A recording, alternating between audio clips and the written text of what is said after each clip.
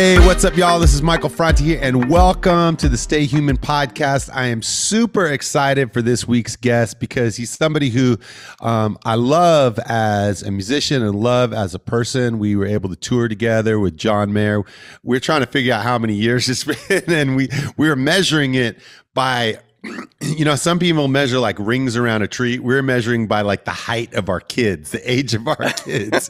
And so it's been like 9 or 10 years since that time.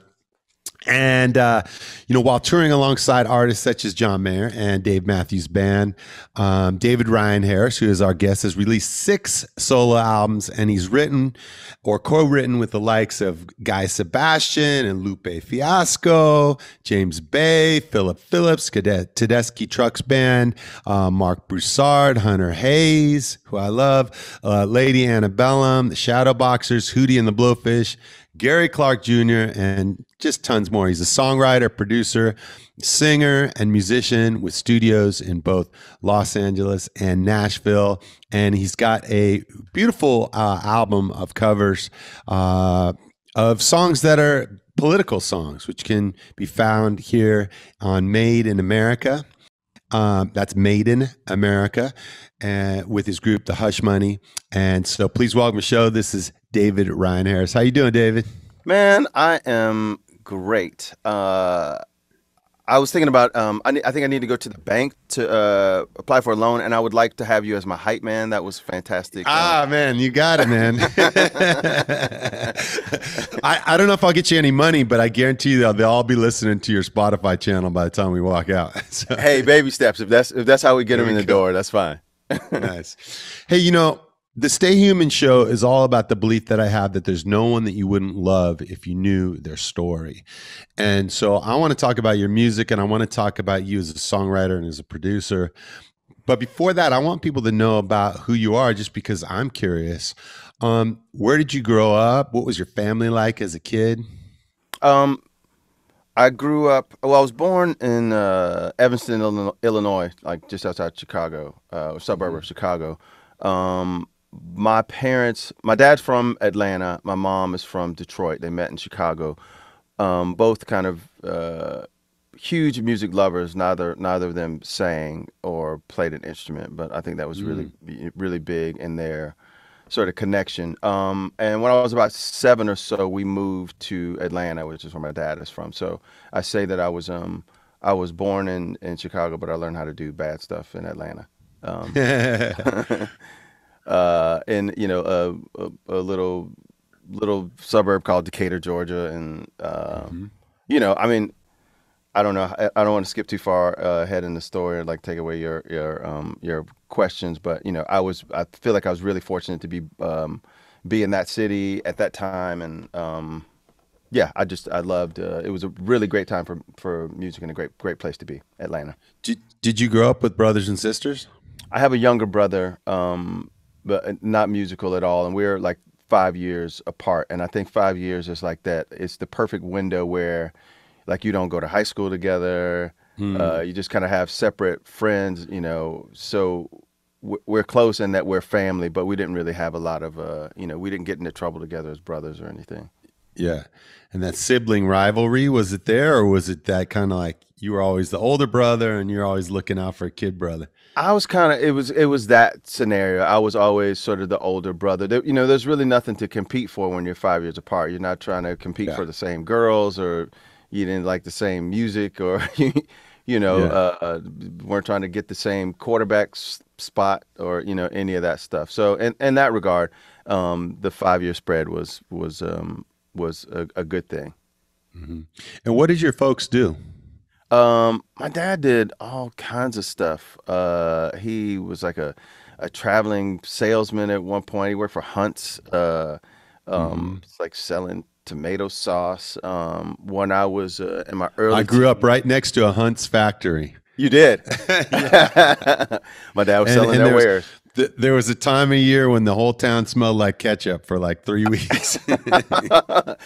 What's your relationship with ketchup right now? At this point? I love it. Okay. I still love it. Yeah.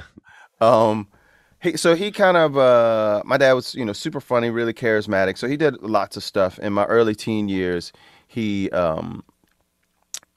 was a welder, so he had like Mm-hmm. a burglar bar shop. So he made like burglar bars and wrought iron steps and Mm. stuff like that. It actually taught me how to weld and do that stuff when I was I don't know, 14 or so, 14 or 15.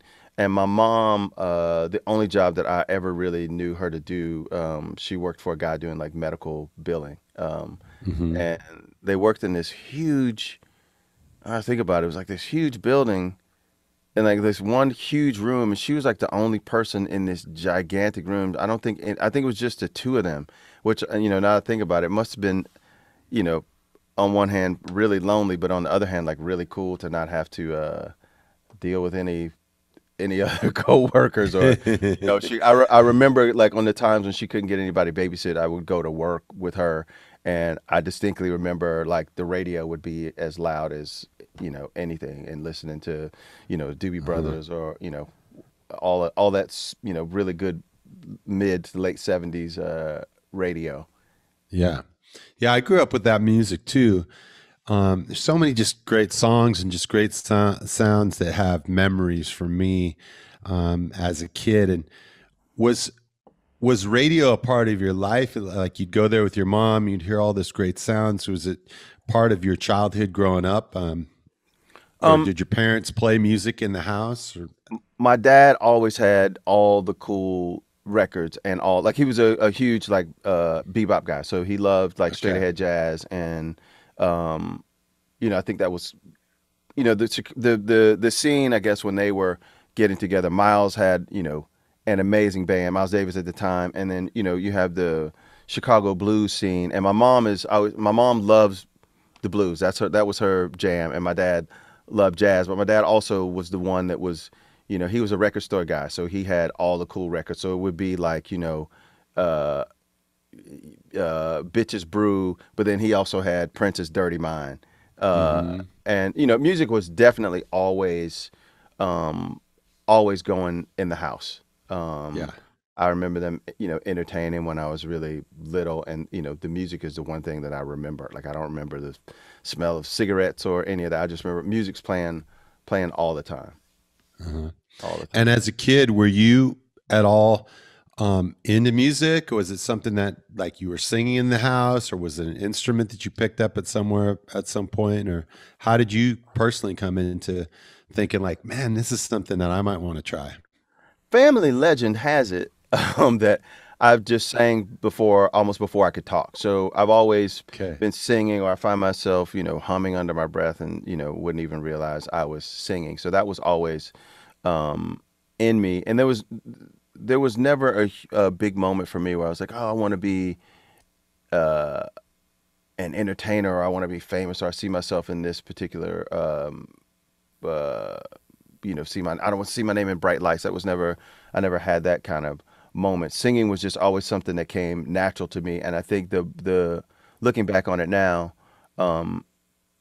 it always just soothed me. Like I could have a melody, or I could have a lyric that would apply to a situation, and I realized that it's just, it was a companion for me even then. But there was definitely no one in my family was a musician. I mean, my falling into music had more to do with just I got to the point where I felt like it was something I was kind of born to do, and kids now, I say the kids, people now can sort of plot out a course from YouTube videos, and how do you do this, or how do you get a record deal? You go online and you figure out all these kinds of things. But at the and those days for me, that was so far from anything. Like I figured you got a record deal from maybe a guy overheard you singing in the grocery store or something, and he was like, oh, you're gonna be a big star. So I just did it because I loved it, and I just sort of fell up. There was never like, I think if I put this group of people together and it's going to be the thing that's going to make it. It was always just me kind of, this is something that I love. And over time I was, fortunately able to develop a voice with it. And, something that, seems somewhat calculated to me because I know where the musical bodies are buried, but it's something that's unique and appeals to other people. And so I'm always, slightly surprised that people are into what it is that I do. Yeah. You know, you were mentioning how certain songs would resonate with you, or the lyrics would just make you feel whatever it was that was on in your life. Do you remember a time in your life, especially as a teenager, where maybe you were in a place of like uncertainty or darkness or sadness or any kind of thing, when that music really, you felt like, man, I went to this song and it made me, express everything that's in my heart right now? Did you have like an awakening moment like that for you, where music was suddenly like more than just that hit on the radio, but it really touched your soul? There were a couple things. One of the things that made me want to try to figure out how to create stories. I distinctly remember sitting in the middle of the floor, and I kind of positioned myself perfectly between the giant stereo speakers that my dad had, and I remember listening to Songs in the Key of Life, and it was a double fold out record. And I don't know why I decided that this was the record I was going to plant myself in the middle of the living room and just go through. But hearing those sounds, just how layered it was, and being able to read the lyrics and see the picture. And I remember the sort of sepia tone of the actual record. I felt like I was put in someone's world, and I just remember being like, this is incredible that I feel like I'm transported into the middle of this person's world. And all of the songs aren't about the same thing, but they all were held together with his voice and his musicianship and sort of what Stevie's heartbeat was. And I just remember something went off in me. It was like, well, I want to create that kind of thing. And Prince did it for me later as well. And some of it had to do, I think, with the fact that both of those guys were multi-instrumentalists, but they were very, just really good at sort of creating a world and visually taking you to a place. So that's kind of one part of it. I remember my mom and dad split up, and there were certain songs that would just like destroy my mom, and in turn sort of destroy me. One of those being Midnight Train to Georgia. Obviously, we moved from Chicago to Georgia, and I remember listening to those lyrics, and I could see my mom, and I would draw the line between one and the other, and I could see how that song gutted her. And there was this other song, this Kenny Rogers song, Through the Years, and that song would come on. Like my mom just passed a little while ago. Like I'll almost start crying here, but Through the Years would come on, and I would like dance on my mother's, like my feet would be on her feet, and we would just be holding each other, and she would just cry, and then I would cry because she was crying, and there was no way to for that not to be interwoven with that song and those lyrics, and just how music can help you kind of mark time and deal with emotion. Just really sort of mark time and bring you both pain and great joy. Yeah, yeah. Thanks for sharing that, because it's really powerful. I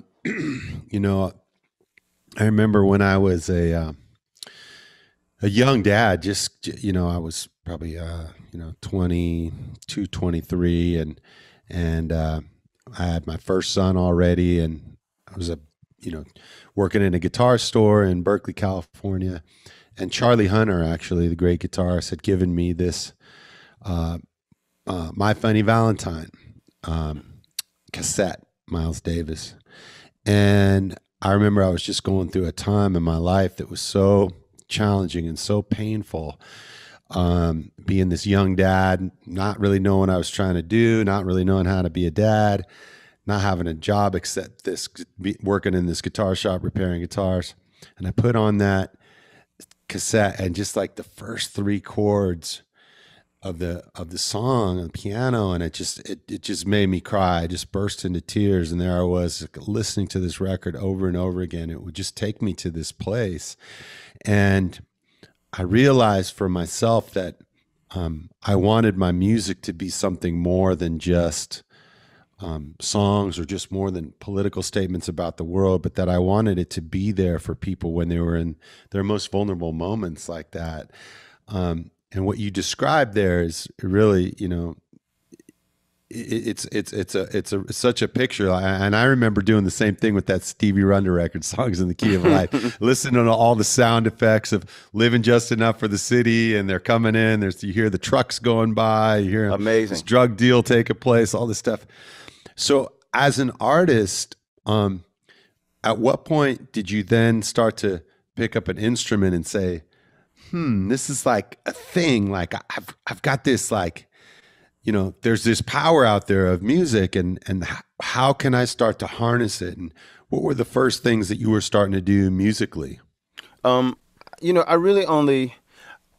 love the idea that these guys were putting together their own world, and they were able to transport you pretty much wherever they wanted to take you. And I wanted to be able to do that, but I knew I couldn't do it just as a singer. And me picking up guitar was really kind of by process of elimination. I just wanted to be able to write songs, and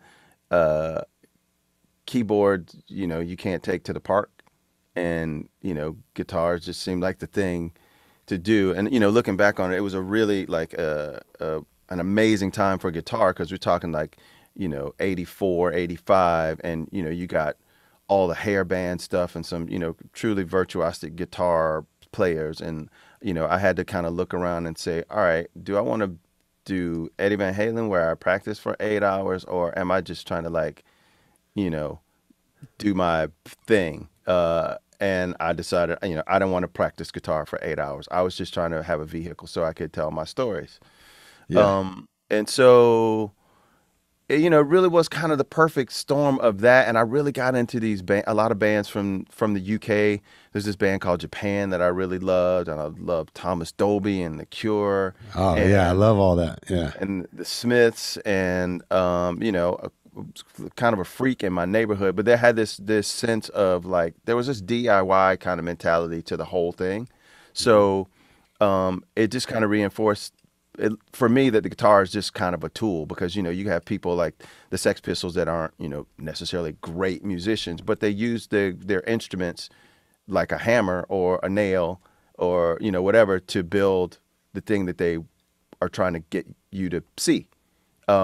So for me, early on, you know, I just wanted to pick out, like, I didn't learn a bunch of other people's songs. I was literally trying to go, like, okay, I got this melody in my head. What are the sounds that are supposed to go, that are supposed to accompany it? Yeah. And, you know, I had a friend that lived around the corner, same age as me, and he liked the same kind of weird music. And he had a reel-to-reel tape recorder, and, you know, we made these recordings, and, you know, that was just super exciting, man. To the first time you put 4 tracks together of this idea that you had in your head, and it's like, oh, those are the drums, you know, that's the drum beat that I made, and then I sang on, you know, there's nothing more magical than seeing all that stuff kind of come back, or hearing it come back. What's Decatur like, or what was Decatur like when you were a kid, culturally, and the school you went to and stuff?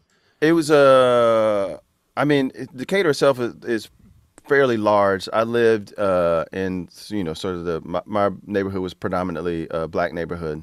I think it was maybe 2 white families in my neighborhood. You know, lower middle class. I could walk to school. My elementary school was maybe, I don't know, half a mile away. And then when I went to high school, I went to Lakeside High School, which is a predominantly white high school. They had a program there that was the M to M, the majority to minority. And so I could walk to the high school that I was supposed to go to, but I would only walk to that high school so I could catch the bus to go to this other high school.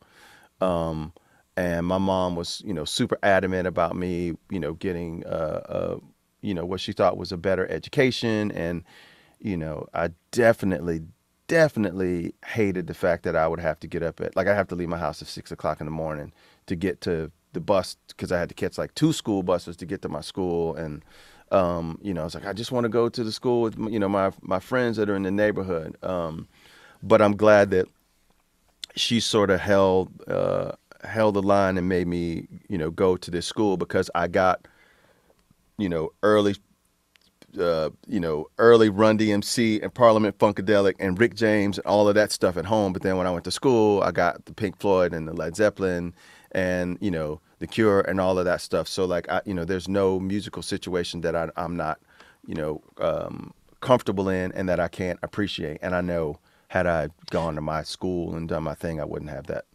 And what did your friends in your neighborhood think? Were you like coming home with like Robert Smith lipstick all over and that kind of thing, or were you just coming home with the music a little bit and going, "Hey, check this out," or a little, I mean, I was actually just talking to my son about this. I see it now, and I didn't see it then because I don't think I necessarily wanted it. But I just have the kind of personality that people are kind of drawn to. So I think my friends in the neighborhood, they knew I was a good singer and a pretty good athlete. So they just kind of would sort of shrug it off. I wouldn't say they looked up to me, but I think they knew I just had something about me that, I didn't really get made fun of a lot. If anything, they were like, "Oh, that's our freaky friend," and I quit trying to dress, the way that my friends dressed in my neighborhood. But I didn't really adopt any other thing. Like I didn't come home with the lipstick. Like I had a motorcycle jacket. I got my ears pierced and all that kind of stuff. But I didn't go too far left because I knew I still had to walk from that bus stop back to my house. You had a safety zone you had to get through. Yeah, exactly. I want to play something. This is the first David Ryan Harris music that I ever heard. Oh God.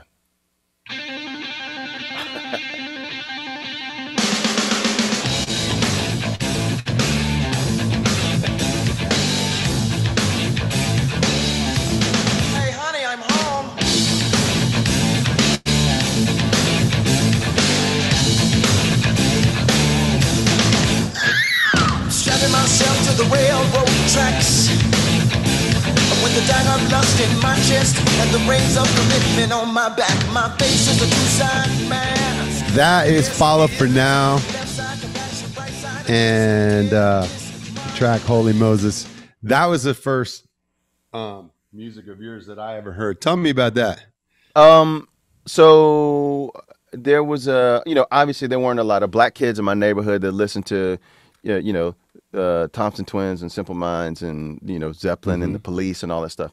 So naturally, anybody that knew any other people, any other black kids in the neighborhood, they were like, "Oh, well, you should meet this dude because he likes that same crazy shit you like or whatever." So I had a couple friends that like put me in touch with other guys that were just kind of in the hood, so to speak, and one of them was the drummer of that band, and it turns out we were in school together in the second grade and then kind of went our own, I moved away or whatever.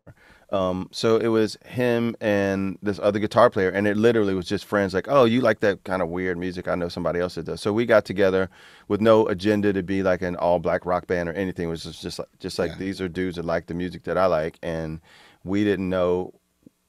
We knew enough to be dangerous. We didn't know that these things weren't supposed to go together. The sensibilities that we got from, our neighborhood and the sensibilities that we got from, MTV at the time, which was a predominantly, sort of white thing and, a rock thing. So we put this band together straight out of high school for me and just started playing shows because we loved to do it. I think, I can't really remember what I would have thought success was at the time, but it certainly was not headlining arenas. Like success to me was probably being able to play in a city other than my own and drink for free, So, that band really taught me so much about how to put songs together and what it means to put a show together and how it means, we learn how to be men together. Those are my brothers. I reflect on that incredibly fondly, and I miss a lot about that group. But we were just like just little punks, just trying to do our version of Fishbone meets Bad Brains meets, Jane's Addiction meets Soundgarden meets, Sap, whatever. We just threw it all together because those were the things that we loved. That record got around because it was a record that I knew, and I knew your guys' music, but I didn't know that it was you. And you had Follow for Now, and you're out there, just really getting your first experience of music and touring and making records, and then, or at what point did you think like, I want to start collaborating with other people? And I know you work with Dion Ferris from Arrested Development, and you started working with a lot of other artists. Walk me through that kind of thing of saying, like, as a musician, as a writer, as a producer, that maybe there's more than me just being in a band in a van driving around the country. Honestly, having my first son, I was probably 24 or so. Follow for Now had put out the one record, and we thought that our managers, although they really loved us, we didn't feel like they understood where we were coming from musically.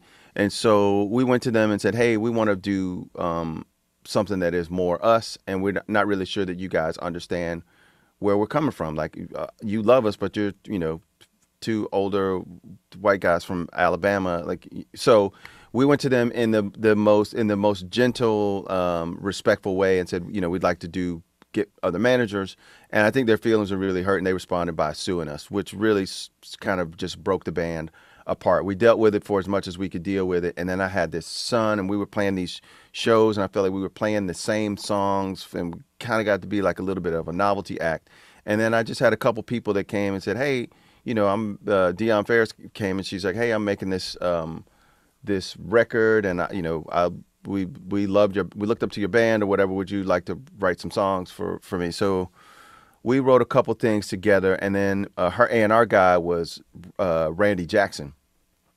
And Randy was like, hey man, I'm supposed to be producing this record, but I really dig what you do. You should do it. And so for the first time I found, myself with my buddy Milton in the middle of a studio, kind of telling people what to do, and realize all of the time that I spent looking over engineers' shoulders in my career was not for naught. Randy Jackson was producing her record, and he was like, hey, you should do this. You can produce this record, which was a huge honor, and definitely for myself, fighting above my pay grade at the time. But it kind of helped me figure out what it means to work with other people, because I was only used to working with the guys in my band, and it's just a different kind of relationship, because those are like literally my brothers. Sometimes I have to figure out the diplomatic way to tell, it's just like family. And so I did that, and over the course of doing that, I remember I played Randy these, 30 songs or so that I had done on my cassette 4 and 8 track, and obviously I thought that all 30 were amazing, and he listened to them and was like, hey, I like these 4. And I remember thinking, because those songs are spread out over the cassette, I know that he's not saying that he likes just the first 4. So I feel honored that he listened to the whole thing, and I also feel honored that he's not gonna bullshit me. Like, that'll be my guy. I'm not gonna play him something, and he's just gonna tell me what I want to hear. So that record came out on Columbia. Fast forward a few years later, and a really good friend of mine, Brendan O'Brien, like a super prolific rock producer, produced a bunch of Pearl Jam and Stone Temple Pilots and Bruce Springsteen, Rage Against the Machine. From Atlanta, he got a label deal through Sony, and he could essentially take any of his acts to any of the Sony associated labels. So that was, at the time, it was Sony was sort of the umbrella, and then under that was Columbia, Epic, 550, and one other that I can't remember now. So I was like the second person signed to Brendan's label as a solo artist. I put this record out. It sold 3,700 copies or so, or so. And one of those happened to be, one of the people that happened to buy that record was John. That he, I guess, somehow came across the record when he was at Berkeley. He dug the record. He moved to Atlanta, fresh from Berkeley, and was just kind of like, hey, I gotta find that dude that put that record out. And we kind of became friends before he had a deal, and just sort of had this brotherhood kind of love for, I always say we pick a lot of the same, we pick a lot of fruit from the same tree, he and I, and just had a, instant kind of just mutual respect kind of thing. And I was just starting to do solo acoustic stuff because I didn't start out on acoustic guitar. I started straight on electric, so I didn't get an acoustic till much later in my career. And not having a band at this point, having lost my record deal and all that stuff, I was just like, all right, how do I play shows and figure out how to do this thing? And he was, really masterful at the, singer-songwriter kind of thing. So that period of time was really, really helpful for me in kind of bridging the gap between, two parts of my musical life. Yeah. One of the things that I think of when I think of your music is that you have this ability to interpret pop songs, and really, hit songs as a producer, as a writer, as a singer. And yet at the same time, you have this incredible love of just musicianship. And I could see you equally at home in kind of like John, where it's an arena pop show, or it could be jamming with the Dead. Talk to me about that for you, about how just you kind of are able to go between those two worlds of just the love of musicianship and also the pop sensibilities. I think early on with Follow for Now, like one of our favorite bands in town was Colonel Bruce Hampton and the Aquarium Rescue Unit. Who, I don't know if you know those guys. Yeah. Like hands down, like some of the best musicians I've ever been in a room with. And for some reason, they really liked our band. And none of us could play as well as, our drummer couldn't play, drums as well as their drummer. They were just miles ahead of us, but they loved what we did. And it kind of made me feel like there is no hierarchy. It's all kind of the same thing. It's all about communication. And I'd always sort of felt like there's pop music isn't better than punk music. DC go-go isn't any better than, Chicago blues. It's just kind of all the same thing. But I really think having those guys be such a fan of us, that was really something that made me realize it's just about communication, and the venue is the smallest piece of the puzzle. So it can be,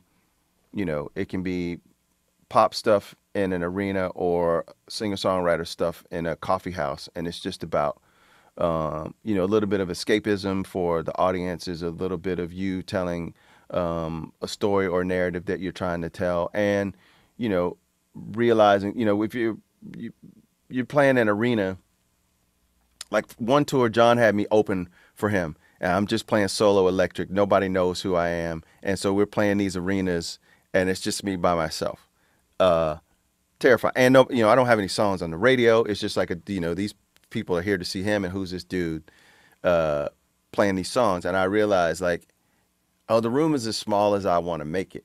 Like, I'm not trying to, I realize that the thing that I do, I'm not reaching for the back row. That's not the kind of music that I make. And that doesn't mean that means that isn't my metric for success. I'm just trying to connect with somebody. So I just got in the habit of finding the people, the pockets of the room that are paying attention, that I'm connecting with, and that's who I'm talking to. I'm not trying to, I realized kind of early on, dynamically, if you really want to make people be quiet in a bar or whatever you're playing, you don't get louder. You get a little bit loud, and then you get real quiet. And, just sort of playing with dynamics. So I think the difference between those approaches is just about dynamics. It's just about, I love the Beatles, which is as pop can get in terms of writing the playbook on what pop is. But then I also love Bad Brains, and they're all just like methods of expressionism, and nobody's in the front of the class. They're all the same. They're all the same thing. Yeah. Yeah.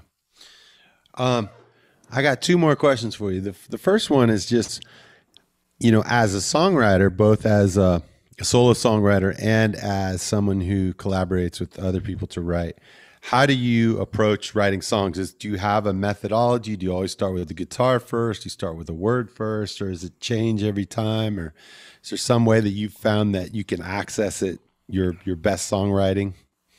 Man, there is no particular method. I do think that for myself, well, for even when I'm writing with other people, I tend to be led melodically because the voice and singing is what comes so natural to me. So a lot of times I will just go, this is what I think I should sing next.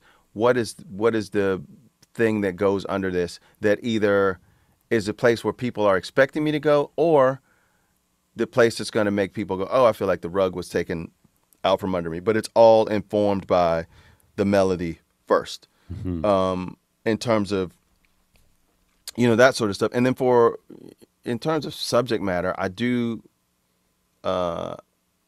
really loved Elvis Costello and how literate he was and how he was really good at placing you in a room. And so I try to always, probably to a fault, make sure that my lyrics can read as sentences. So there's not a lot of jumping around. Like I'm not one of those people that writes in sort of abstract prose. If you can't figure out what it is I'm saying in a song, I don't know what to tell you. Like there's not a lot of guessing. But what did you really mean in this thing? Like I try to paint a story, and like I literally try to make sure it works together as a sentence where the periods go and a comma would go here. And so I think that kind of helps keep me, it just gives me guidelines that I think are helpful for the way that I like to tell stories. And, Costello was really big for me in that regard. Yeah. So the final question I want to ask you is, why in this time did you get into, or with the Made in America record, why did you want to go and touch on these political songs? Is this part of who you've always been? Is this something you felt was needed now more than ever, or was just something you had wanted to do? So I'm 52, so that was for my 50th birthday, and I always wanted to, like at my dad's funeral, he had different pockets of friends because, like I said, he kind of bounced around, was super charismatic, always the funniest dude in the room.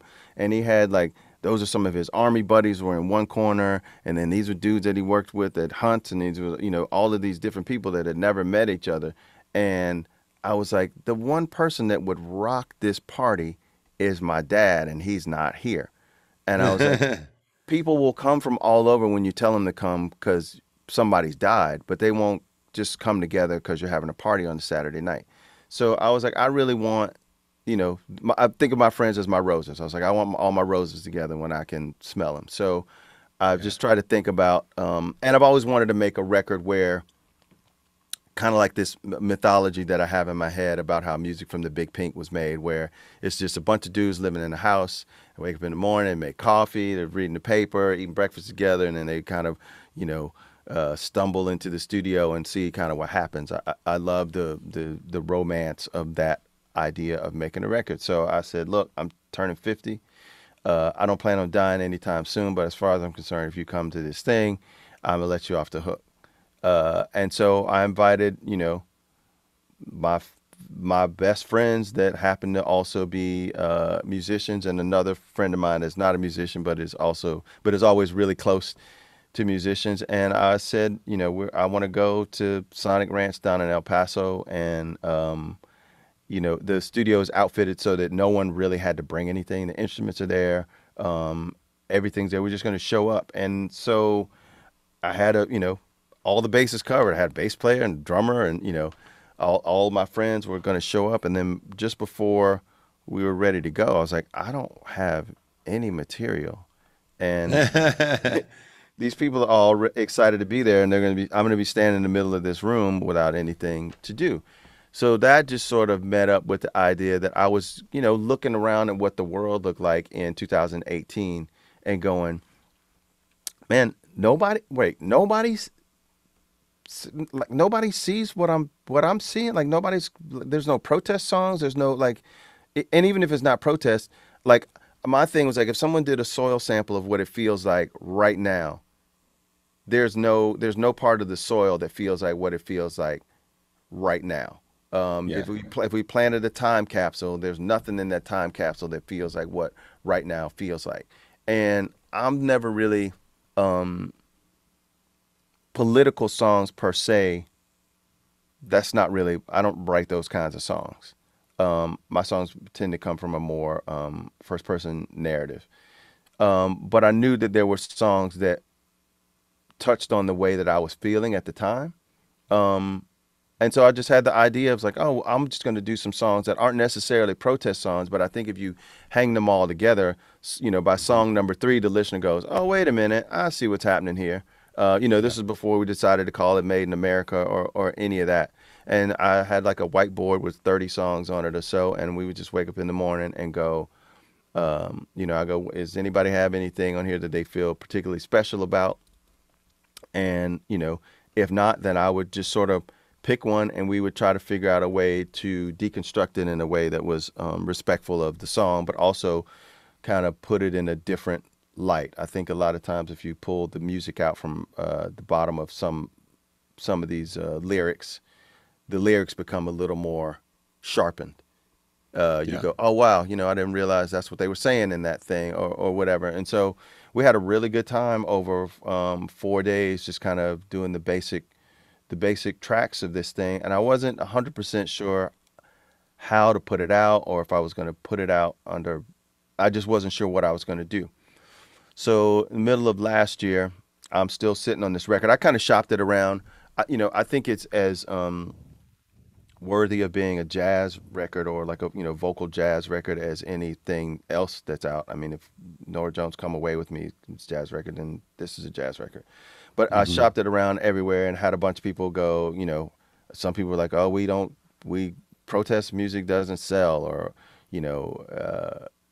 that was the one I got more than anything. And so I just kind of sat on it. And, you go through that period of sort of self-doubt. I'm like, well, maybe it's not any good. And then, after the George Floyd thing and how the world felt, I was like, well, why am I sitting on this record when, 10 years from now when my kids are, say, well, what were you doing at that time? How did your art reflect the times? Not that they will say that, but in this story in my brain, if they do, I didn't want to say that I was putting out stuff that wasn't relevant. So I was like, I'm going to put this record out and I don't really know what it's going to mean or how it's going to do, but I know that this is how I feel. And so I put it out. I wish that I had put it out under my name. My sort of the long view for me, 2020 for me was supposed to be a solo kind of victory lap. I was going to go around the country, kind of go around the world and play the rooms that, have been good for me, and then sort of hang up my hat as a solo artist and just concentrate on producing and writing for other people. But then, not being able to tour at all, I was like, well, I guess I have to postpone my victory lap. But by that point I had already, and so the thing was I was going to start doing stuff. The idea of the Hush Money, it just seemed like a cool name to me. This was long before I came up with the Hush Money, probably 5 or 6 years ago, before any of the Hush Money stuff with Michael Cohen. So it just happened to be, as I thought, a cool name. I lost my train. It is a cool name. I love it. But I would. So the idea was that the Hush Money would allow me to do whatever I wanted to do, because David Ryan Harris, I've sort of set up a precedent for myself, and people expect a certain thing. And granted, it's up to me to break out of that if I want to. But I was like, this feels like dress up to me in a really cool way. So you don't know what the Hush Money's going to do. So I put the record out under the Hush Money, and then I have people that I know are legitimate David Ryan Harris fans that are like, wait, you put out a record called what? Like, no one can find them. They don't know that it's me. So I wish that I had put it out under my name, but it was all done under the guise that I was about to do one final David Ryan Harris run, and then I would just put out weird records under the Hush Money from here on out. So I think I may actually re-release the record because it's been out coming up on a year, and this, oddly enough, those things are still very relevant. So I think I may re-release it under my name, add another song or two, and then the Hush Money will put something out later. Cool. Well, I really encourage folks to listen to it because it's a really powerful record, and there's a lot of different styles, like you said, of interpreting these classic, political songs, and like when the way you touch on Inner City Blues or Born in the USA, are completely different takes on those songs that do really highlight the lyrics in them in a way that you're not used to hearing them, and it really gets across some of the power of those songs lyrically. And I just love the performance, and I wish I knew how it would feel to be free. Your vocal performance is just so powerful, and so for folks who don't know your music, it's actually kind of like a really good starting place, and then go back through and pick up all the other David Ryan Harris records and enjoy those too. Yeah, I would definitely say it does have it has all the David Ryan Harris flavors and ingredients in that record, even though those aren't my songs. Even the musical turns, even though I didn't write them, all those things inform what it is that I do. Yeah. Hey, David, last question. What does it mean to you to stay human? To stay connected and to realize that we're at our best. We are trying to figure out a balance between being of service and making sure that you never get lost in the giving of that service. To stay human is to learn how to be a good listener, and learning that we're all kind of on the same struggle. I've been telling people a lot lately that I think we all are trying to get to the same place. We just disagree on how to get there. And staying human is to just be mindful of that. I think that is it. And to try to keep people in their 3-dimensional or 4-dimensional self, as opposed to making them this 2-dimensional thing where you see someone's picture and then at the bottom of the screen it's school teacher or whatever. Like we have far more dimensions than that. So the person in the car that's next to you is not just the asshole that cut you off. They're the person that may be rushing home to a sick a sick family member, and trying to stay in that space for me. It really isn't that difficult because if you stay in that space, I think it helps with like anger and no one's on a systematic campaign to make my personal life as I'm going through my day-to-day business. The people that I come in contact aren't on some sort of systematic campaign to make my life horrible. And if I can just take a minute to realize that the same soup that I'm swimming in, the cashier is swimming in the same kind of soup that I am. It's different ingredients, but she's still in the same soup. Like I was on a tech support call the other day with this woman. She's like, I gotta tell you, you're really really patient. And I was like, a long time ago, I said that I was gonna try to direct my anger towards the people that earned it, and you didn't make this product. You're going through a script, trying to help me do my thing, and you personally are not responsible for this. So I'm not gonna yell at you. You're just doing your job. And it's amazing how when people hear that, they are instantly disarmed because they go into a situation expecting to have someone yell at them or to be, to blame them for something. And it's a really powerful tool that we have to keep us connected and human. Awesome. Hey man, thanks for being with me today. It's great to see you again. And you as well, man. Hear you and to learn about your story and learn about where you come from and how it all feeds into the music that you're making today.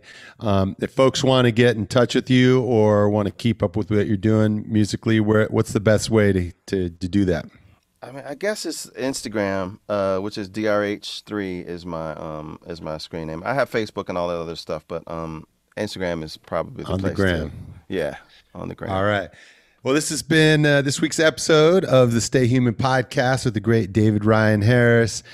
Check out his latest release, Made in America, from his group, The Hush Money. And then go back and listen to all of his records. There's so much great music there. And the more you know about him, the more you research it, what he's done, you'll find all the other artists that he's worked with, and you'll hear his flavor in with all their tracks too. So David, thank you so much for being here today, bro. And I can't wait to see you out, not on a victory lap. I'm calling it the comeback, man. The come up, man. There we go. Let's hope still so. Got a lot to offer us all on the live stage as well as the production. So I look forward to seeing you out there as soon as we get through this whole COVID craziness. Yes, man. I look forward to seeing you as well. You know, you don't have the benefit of hearing what people say about you behind your back, but like I never hear anything about you other than you are a good dude, and I'm happy to be able to echo that. I love your music, and I loved when you guys were out with us, the light that you are in the world. And if I could give you a rose right now, I give you a rose right now. All right, thanks a lot, brother. All right, man. Peace. Peace. Take care. You too.